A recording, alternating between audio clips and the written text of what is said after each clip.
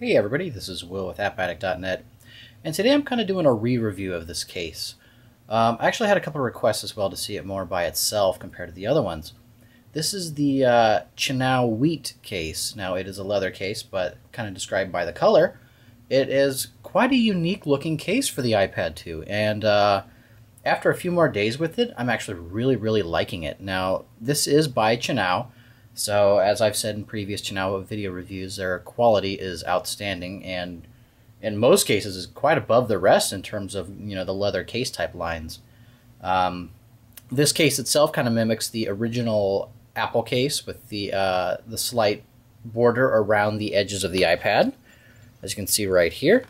And right there, right off the bat, you could see the magnetic deal working on the case, the smart cover feature. But anyway, it's got this small border that goes around the sides, kind of giving you a corner protection on the iPad. So as you can see, it looks very sharp in the case, here, and it's easy to install. You just slide the iPad in that way, and there's a little flap you tuck under right here in the corner here.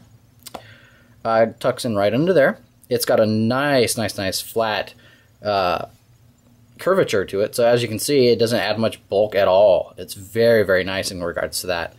And it's kind of hard to point this out without seeing it, but as you can see, this is a soft felt right here, but the border of the leather actually goes up and over it a little bit here around the edges, and I really like that. It gives it a very good sense of high quality. And that if you were to drop your iPad, and obviously if you hit any of these corners, it's not going to affect your iPad whatsoever. This adds a layer of protection that's probably not in most cases, and I really appreciate it. Here, like I said, here it is. See, it doesn't add much bulk at all, but it adds a very nice style to it that I really like. And this is the flap for doing the typing position. And it actually lays down near immediately. It doesn't stay up like you would think. You can't see the iPad there, but the case is so tight that nothing's going to get in there. I was, I'll be honest. I mean, I'm an iPad, fanatic. I was worried stuff would get in there, but after using it for multiple days and just kind of going, all right, let's give this a try, like a real try.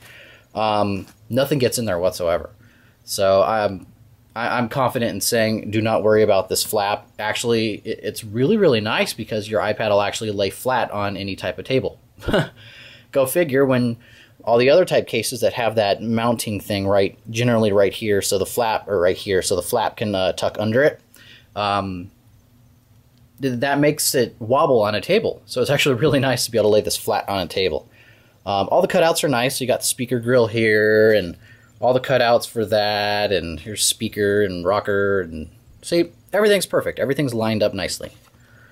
So, I'm really enjoying this case, and I'm using it a lot now, and it's becoming one of my favorite cases. I just like the look of it. It's unique. It's not your standard issue, black leather case, yada yada. It's got kind of a cool looking decal here, and the felt in this is insanely soft. It almost feels like a true microfiber, not just, kind of a stereotypical soft liner.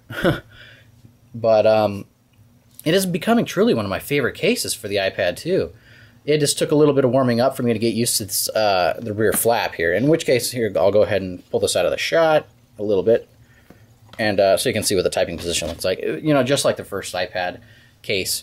And let's see, I can show you what it looks like in the back. That's how it tucks in.